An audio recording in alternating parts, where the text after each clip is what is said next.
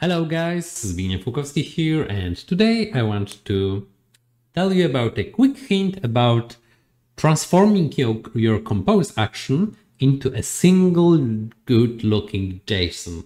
And why to do this? This is really important for basically a couple of reasons. Three main reasons I can tell you is that using many compose action will extend your license to a higher tier, because instead of many compose actions, you can use just one compose JSON.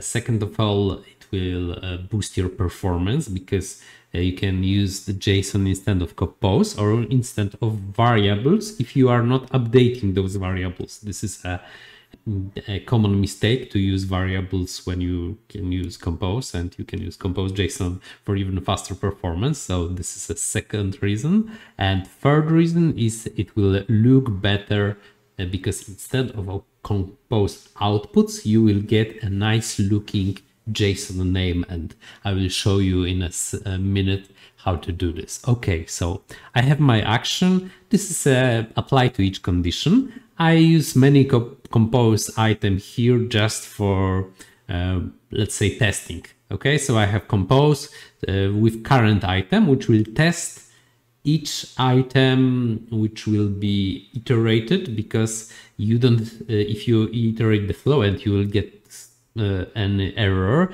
then you don't know on which item you will get. The only option is to save this item, so I'm saving this in current item. This is just a variable value which is saved in compose, and I have also test name. This is actually random, just to show you how to create a good looking compose JSON. So I go to my actions, I create compose, and then in inputs I will just use the JSON schema.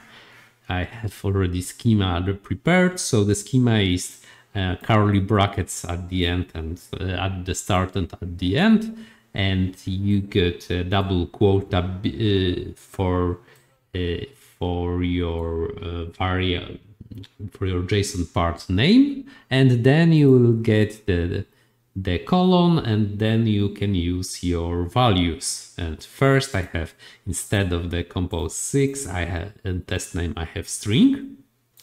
You can save an object into JSON. This will also work. The current item is an object with many different parameters. This can be saved as just as a current item, and in variable I have an integer, so I have just a number. I can use save this JSON here. So I've already created JSON, and how to use part of this JSON. So I will set the variable here. You will go to the expressions. You will have to do it manually. This is one and only downside of using this scenario. So I will use the compose 2, which is name of my action, then the square bracket, and in the square bracket, if this JSON may or may not be there, then you can use the question mark. But in my example, I will always have the values there, so I will just use, I want to get the current item here, so I will use the current item, which is this name. Oh, sorry. Let me go again. I wanted to show you, and I forgot how unadvanced this tool is. Cool. Current item here. And as you can see, this looks like an output, and this looks like an output, and you need to hover over to see the value. But you will check how this change if I will go with the save the flow. I will go back. I will edit the flow again. Go to the apply each. Go find my JSON, my compose. And as you can see, after the save, it looks good right now. It knows that this is a current item. It's saved with the second letter as capital letter. Let's save and test this flow. Cool. We got an error which is not in the scope of this scenario. Let's see. Apply to each, of course, successful. Let's go there. Let's see. In compose JSON, I have the test name. I have the current item as my object, and I have variable test counter 1.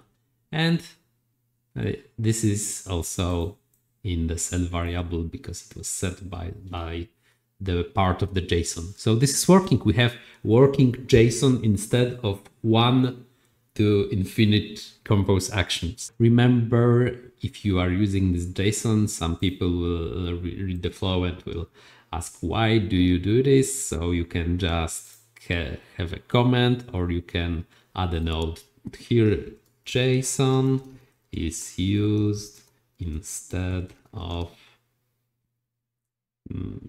many compose, right? So you can use this note to inform people which will read your flow that this is for the readability and for performance and for not depleting the actions. So this looks great. You don't have to hover to know what you are setting this variable. So yeah, that's what's it. I hope this was helpful. If yes, you can sub, like, etc. You know the drill. I have many other videos on Power Platform, Power App, Power Automate Desktop, the whole Microsoft stack, and I'm a big supporter. So yeah, Zbigniew Pukowski out. See you.